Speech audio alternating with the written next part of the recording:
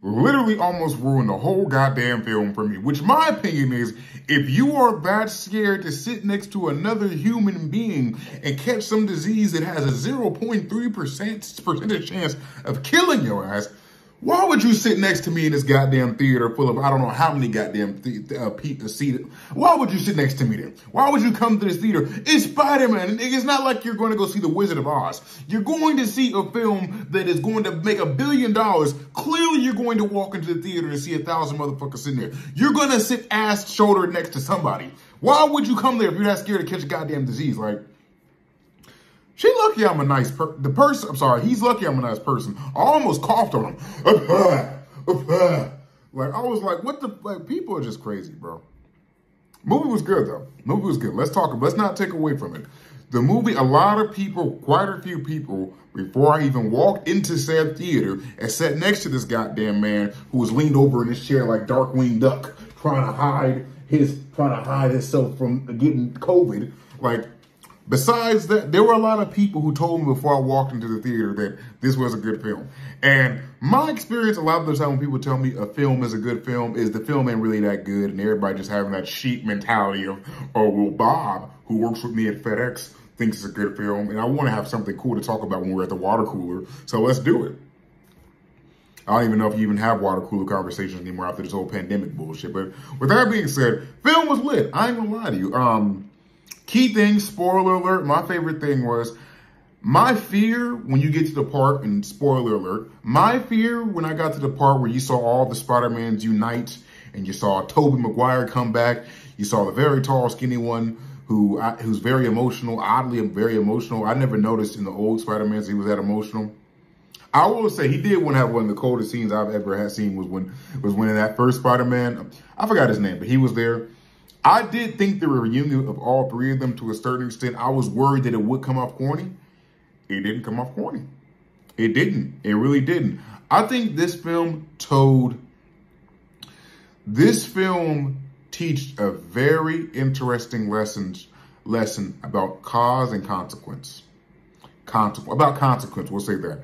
It's a very interesting lesson about, nigga, sometimes it's better to deal with this bullshit than the other bullshit that's waiting for you.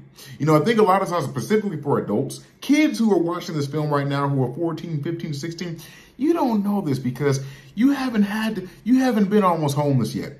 Well, at least most of y'all haven't. I hope not. But anyway, with that being said, there's going to be a point in your life where you go through life and you wish you could do like how he did to, what's his name? Doctor Strange. Have a time-bending magical nigga on standby that you can call and be like, hey, bro, hey, listen, you remember that time I fucked Keisha? Yeah, fat Keisha, right? The one who's missing all her front teeth and everything. Yeah, the one with the 1 foot.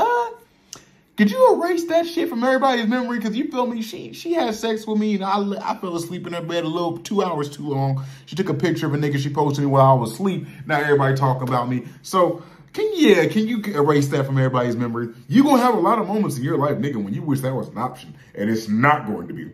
This was an option for young Peter. And, you know, it teaches you that, hey, if you want to do this, there's no... And the funny thing about it was, the interesting thing about this whole situation was, it just is a really good movie. It just is a really good movie. One thing that worried me about the film at first was because it's Spider-Man, and I do think this Spider-Man kind of caters to a younger audience. I think they really try to keep his character pure and his actions pure. I was worried that they would not have real consequence in the film. So when Aunt May died, and even how she died, I liked that there was real consequence to his actions. I like that at the end of the film, you see this nigga going into a 1-bedroom apartment with the GED test book. And let me tell you guys something. Even that wasn't realistic. This nigga has no job, no source of income. I'm assuming he might have talked to somebody. He had to have broken into a bank. Because let me tell you something. You are not moving anywhere into New York in a 1-bedroom apartment by yourself without paying at least $3,000. I don't know. I know some of y'all who live in Kentucky and Idaho and even certain parts of Central California think it's cheap, and it's hard. It is hard to live on your own right now. When you come to California, New York, it is hard. So even the fact that let me tell you something. There was nothing else more unbelievable in that film.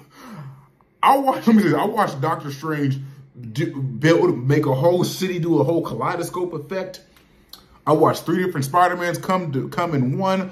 I watched a grenade explode right next to Peter Parker's head and his whole face not blow off. He just got up and walked calmly. Let me tell you something.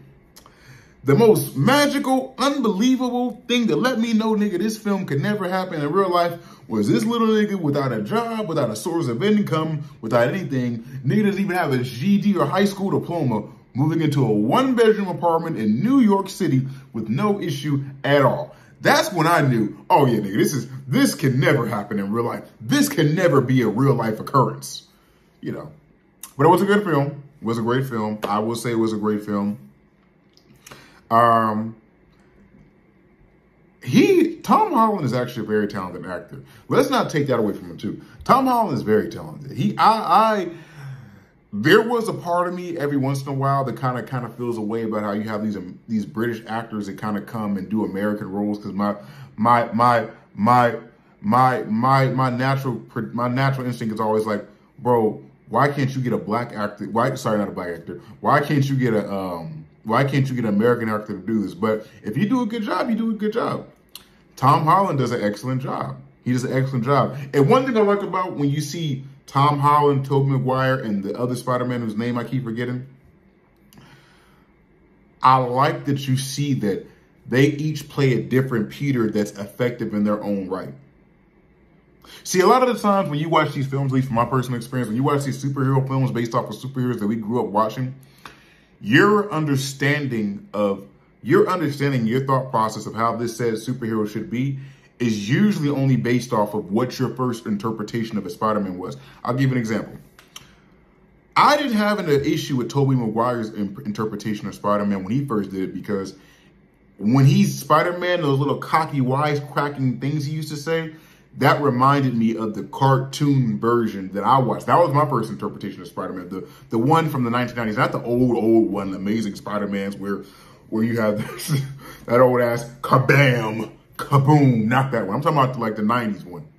Spider-Man and Spider-Man and Spider-Man and that's back when rock music was still good. Go rock, you know. They stole it from us, but no. So that's why I don't like New Cyborg.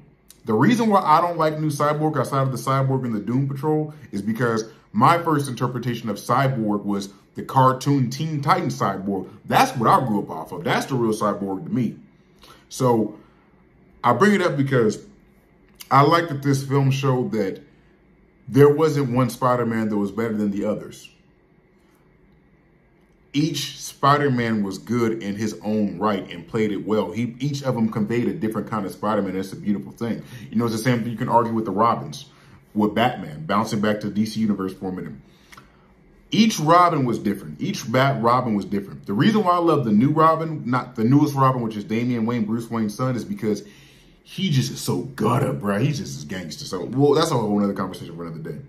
So, bring it up to, so just enough to say this. Spider-Man was good. I highly recommend you see it. It's a really great film, bro. And just check it out, man. You might like it. Let me know what you think about it in the comments.